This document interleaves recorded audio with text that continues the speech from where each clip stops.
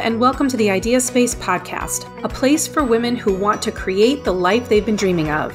This is where women come to learn how to get their ideas out of their head and into the world. Whether you've wanted to create a better relationship, job, business, a hobby, or a better self, I bet there's something more that you want, and it's time you were able to get it without feeling overwhelmed, alone, or confused. I'm your host, Jen Liddy, a high school teacher turned entrepreneur. It's my mission to help women bring their ideas to life and get what they want without feeling guilty, selfish, or confused. If you're tired of your dream living inside your brain and are ready to have what you want, you're in the right place. And I promise you can have it and you can stay sane while doing it. Let's go. Hello, welcome to the Idea Space podcast. My name is Jen Liddy and I'm your host. And this month I'm exploring all the things that have to do with what other people think about your choices.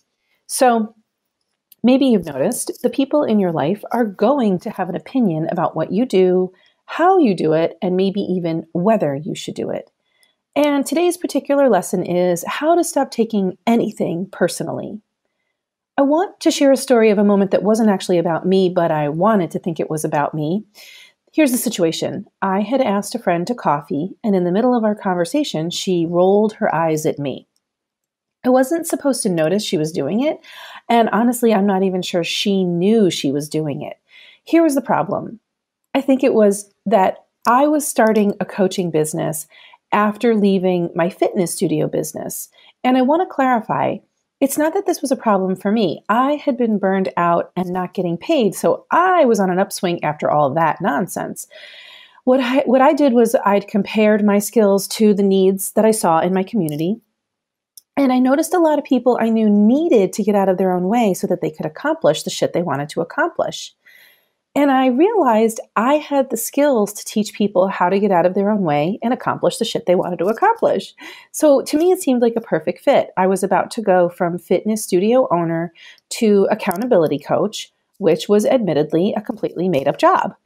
So I'd called this friend as a target market research interview, which I have all of my clients do because it's one of the most vital parts of starting a business, and many people skip it. I knew that I wanted to talk to creative, busy women like her, and I wanted to find out what kept them from starting, running, and growing their businesses. She was one of about 30 interviews that I had set up, and I was taking serious notes. And at first, she was super happy to give me her insights. She was telling me her story, sharing her dream vision for her coaching business. And somewhere in the middle of a sentence, I could see it on her face. She had a realization. She had spent $11,000 on a coaching certification, and she wasn't using it.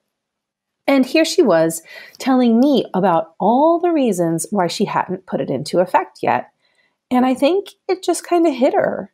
Here she was, an official coach. She'd done the training, read the books, did the homework, finished her apprenticeship. But she wasn't executing. She was not running a business. And as she was telling me why, I think she heard everything that she was saying for what it was, which were excuses. Our brains are really good at taking excuses and making them into reasons. And we can do that for a long time. And we truly believe it in our brains. But sometimes when we are particularly vulnerable with ourselves or with someone else, we can see our reasons for what they usually are, which is bullshit excuses. And my coffee date had just had a big aha moment. And I was there as a very irritating witness to her. Here's the thing. She had bought the ticket, a very expensive ticket, as a matter of fact. She'd waited in line and had decided not to take the ride. I wasn't judging her for not taking the ride. It was that she had this moment where she became pissed that I hadn't followed the rules and was about to take the ride without a proper ticket. It was kind of almost like I had cut the line. So she said to me, "So you're going to become a coach without any training?" And I didn't want to get defensive or overly explain myself, and I didn't want to explain everything I'd already done, which is, gotten 2 master's degrees in education and training and development, having done extensive training to teach personal development to college students and college faculty. I had created a brick and mortar business from the ground up, and I knew deep inside that these things had given me more than enough experience and education to at least get started. And then I knew that whatever I needed to learn after that, I'd learn along the way because that's how growing a business works. I didn't need to tell her that I'd invested far more than $11,000 in my education, my degrees, and my trainings, in addition to the thousands of hours I'd already put into the work of becoming who I was at that point. I didn't need to tell her that I was currently in a $5,000 coaching program to get me exactly where I needed to be. And I didn't tell her because I just felt like it would be defensive and offensive, frankly, and that was the moment that she rolled her eyes.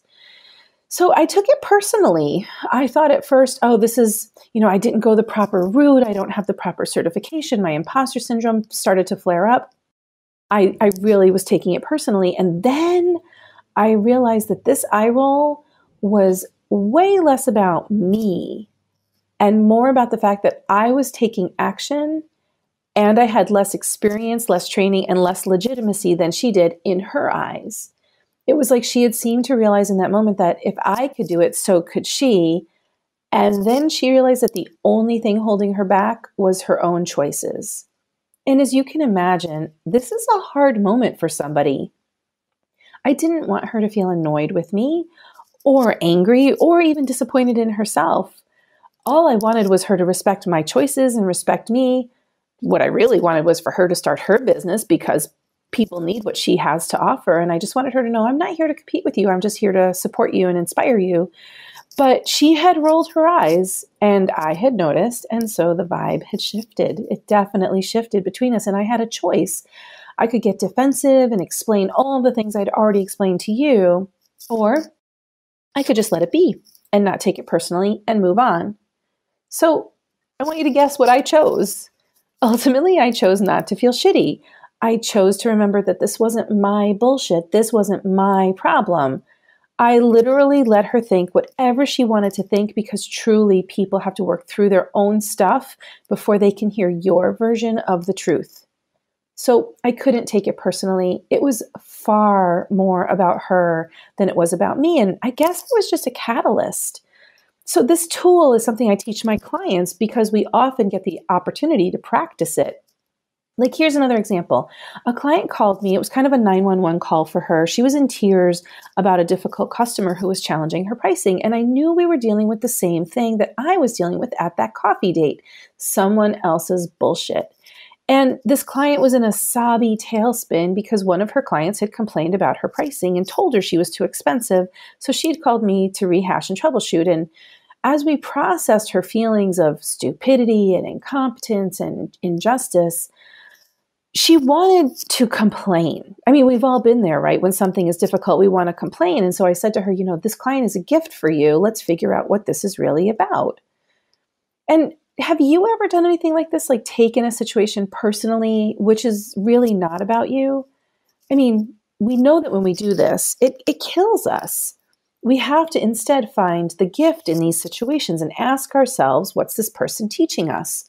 So when I asked my client, what is she teaching you? My really wonderful, highly coachable client had a moment of silence. And she said that all she realized she had to do was show her value and know her value. And if her customer couldn't see that, then it's not her job to convince her. She realized she couldn't take it personally. And these are hard lessons because I've personally had clients say things to me like, wow, I had no idea you were so expensive. I have to ask permission before I can say yes. People have said, like, will you send me a list of all the people you've worked with so I can decide if I want to work with you? Or I want to know exactly what results you've gotten your other clients. And the one that I hear a lot is, I need a script so I can convince my husband that this is a good use of our money. And all of those things, like, I could take them really personally. And I promise you, they have sent me spinning in the past. I felt exactly like my clients did. I cannot honor those requests because they just don't even help the potential client. Every client that I work with is searching for a different transformation. So I don't waste my time convincing anyone. I mean, I know that in my soul, but every time I hear those objections, it throws me into a tailspin because I take them personally. I've really had to work to find the gift. So let me break it down for you how I do this. Each request has to do with distrust. The potential client thinks she doesn't trust that I can deliver the value I say I do. And maybe I haven't made it clear that I can, so that's why I constantly refine my system and I'm always reflective about it. But maybe she really just doesn't want to make the changes she says she wants. And frankly, that's not on me. People are looking for ways out of making changes. And when they ask questions or suggest that your pricing is not right, it's not about you. It's really about them. They might not be willing to make the change and they're searching for an excuse. And whatever it is, I know I can't take it personally, and neither can you. So how can you start to look for the gift? Is this an opportunity for you to examine yourself? For sure. Examine, like, is your pricing too high? Does your program work? Are you serving your clients? Okay, great. Take a look. Be reflective. But no matter what, I want you to know there will always be someone who balks at what you do, what you say, what you offer. Here's an example. I could say to somebody, hey, I have some free time. Do you want a free 1-hour coaching session? And that someone very likely could say, wow, a whole hour? I don't know. I don't really have an hour. That's so much time. So do you see what I mean? All of this stuff, it's not about us. It's not about you. It's about them. If you can ask yourself, what's the gift here for me? If you can just know your value and show your value, you will be much happier, I promise. So think about any current pain in the ass situation that you're dealing with. What's the gift inside of it? Are you taking it personally? If so, that's probably grinding you way down. Stop taking everything personally. Or you can stay married to your misery and miss seeing the gift. So is your business not going so well? Are your relationships not going so well? Is your relationship with yourself not going so well? This conflict is a gift. And if you can stop long enough to see that it's not happening to you, that it's happening for you, and stop taking it personally, you will be so much better off. But sometimes we can't see it for ourselves because we get stuck in loops that keep us feeling low. They keep us from taking action or seeing our value.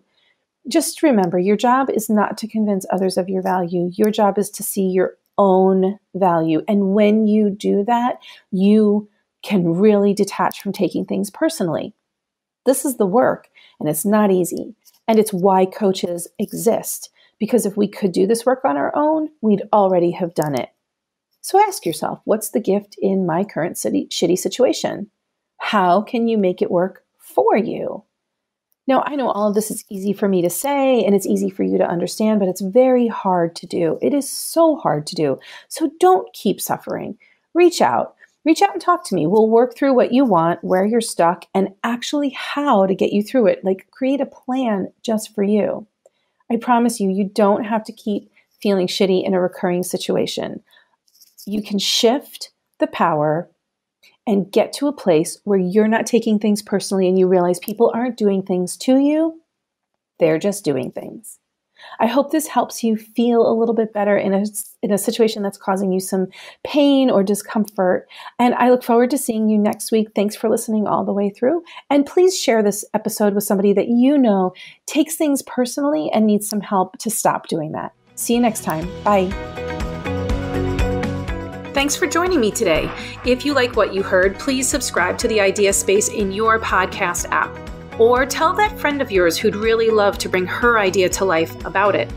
If you'd be so kind to leave a review, then together we can help more women with the desire to create the life she wants find this podcast. Isn't it time we got our ideas out of our head and into the world?